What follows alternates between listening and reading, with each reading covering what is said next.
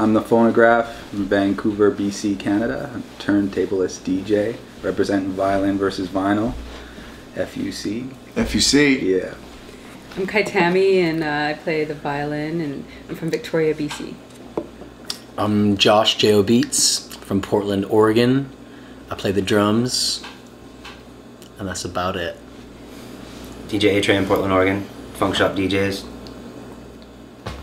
That's about it. J Tablet, Bend, Oregon, MC. I like to party. I should have thought of that.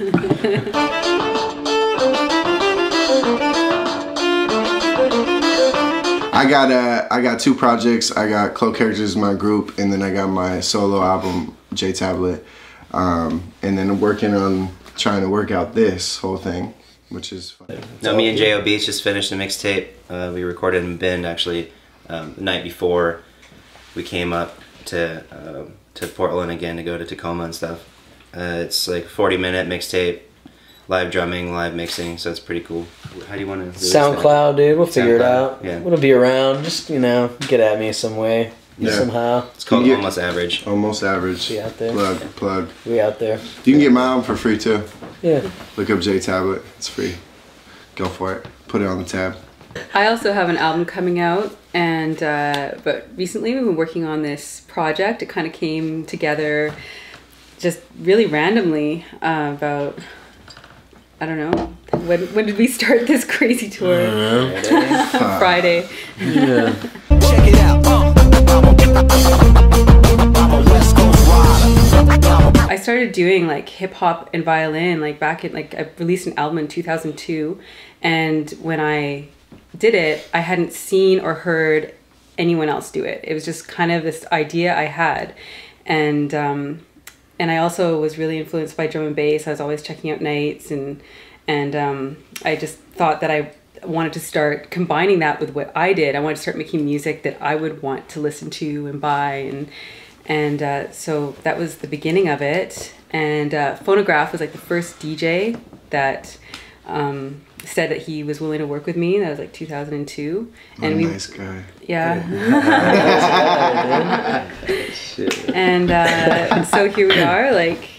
Yeah, we did some pretty big shows together too. Yeah. Opening up for Lady Sovereign, and who else? Zion I. Zion I. Yeah. But we're not just hip hop. Even though he's a sick turntablist and producer, we like going all over the place. Like I really like punk and metal and dubstep and drum and bass and electro. Like yeah. I just know when I hear it. Yeah, we mix it all up. We mix it up. We do original. We find other people's beats that we like. We just it's sort of like a mixtape concept, and that's why I think it works well with these guys, because they're all the mixtape thing too. You were kind of doing the similar thing. Yeah. Right. With the live drum, with the live drum. Yeah. I play drums here in Portland, just at like any and every club around town, pretty much, with like the same kind of thing, like multiple DJs. Let's give him a second. That's the turkey in the back. That's the turkey farm.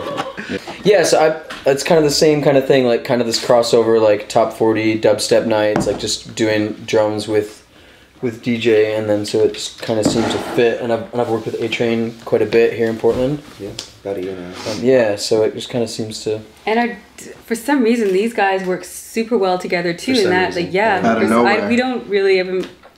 It's just weird. It's like we've Everything known is each just other. happening. Yeah, it's It's kind of like that along across the board. Yeah. Apparently we have 2x4s in our sleep too. Yeah, they like to. Oh yeah, these fools scratch back and forth with their snoring. Like we're trying to sleep, and these fools are. Come on. Rocking it 24 hours a day, man. It's kind of crazy though. I mean, the way it came together is pretty much like it's meant to be. We didn't have any. Yeah.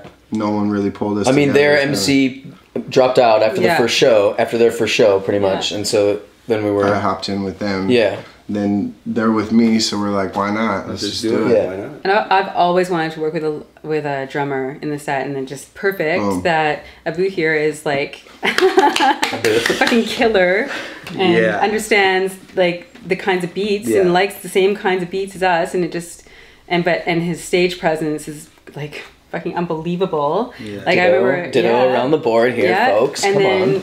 Yeah, no, I was getting there. I was Okay, getting there you go. Go down there.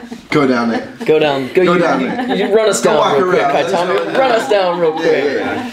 And then what can you say about A-Trane? It's just like fucking the medium, right? The medium. The medium.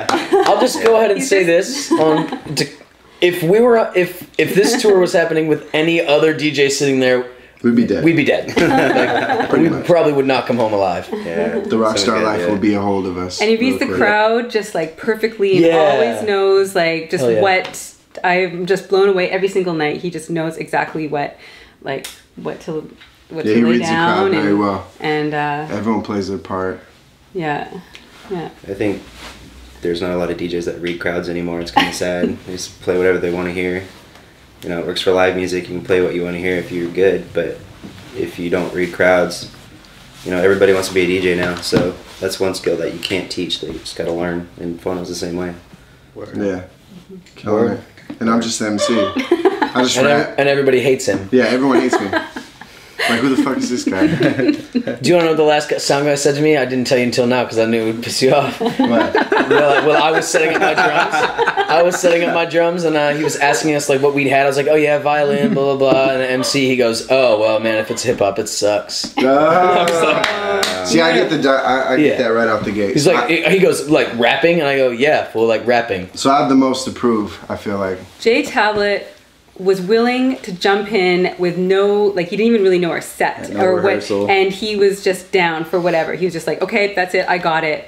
And we were just kind of jamming in the hotel room and going over things like like a few hours before the show. Yeah. And and he got it like right away. Like it was just it, and his flow just worked with what we were doing, and I pretty much cut my whole set out. So it's cool. Last night you did. Last night you did. Oh, J Tablet, who's he? Yeah. Aren't you in their group? Oh yeah. But then Tacoma, when we all got to do our full set, that's what was awesome. Yeah, we brought the hip hop, we brought like the dance floor party, we brought the fucking whatever the fuck we do, which is violin versus violin. I was gonna say that. Yeah, so we kind of have a battle thing going on, and then just the jam later was it just worked like this. It was epic. Yeah. The owner came up just apologizing that we ran on all night. And he was so apologetic. I'm sorry, we didn't have you guys all night. And then that's when we went back up and just murdered it. Reassuring is definitely the crowd response for me. I feel like every show we've done is just like gradually getting more and more of people being like, oh, we've never seen this before, or who are you guys, where do we see your music, how do we get a hold of you, when are you coming back? Like, those are the things you want to hear as an artist in general. So if you get them all at once, it's just like, wow. And so we were like in the hotel room, like, where do we go? Well, how do we do this? Yeah. And we still don't know. So, I mean, 4 shows deep and we're still like, okay, what are we doing? Tonight's gonna be the same way. We don't have a name, we don't have a concept. We have a name. We do. We do have a name. Yeah. We're rocking it. We have a name. No, what's our name? Come on. We're gonna rock it. Own up, son. Come on. F.U.C is Fuck Your Crew, and it's basically based on like all our mentalities. And you can find it right here. Yeah, right here. That's how you can find it. So I don't know. There's a long story behind that. It's probably not really fit for all the camera work, but we all like to party. We all like to have fun. So it's not like fuck your crew, meaning like we're the best. It's like fuck what you're doing. We're doing what we're doing, what we love to do, and we have our own lane. So it's not. We're not. You know, we're a group. Fuck your crew. We're not. Yeah, straight up. Your crew. Fuck your crew. So, and we've been doing it. Hella aggro for no reason. So we've been. That's why everyone hates you. Yeah, everyone hates us. But it's been kind of like it's like someone gives you a compliment and you say "fuck you" back. It's like almost like a way to make negative energy positive, because it's kind of like a joke. It's it's like we would be like "good show" and then it'd be like "fuck you," dude. Like, and that's just like I don't know. It's something I've never been involved in. And especially with hip hop being like the culture of hip hop, with the crew thing is cool too. Like, it's more rooty, you know?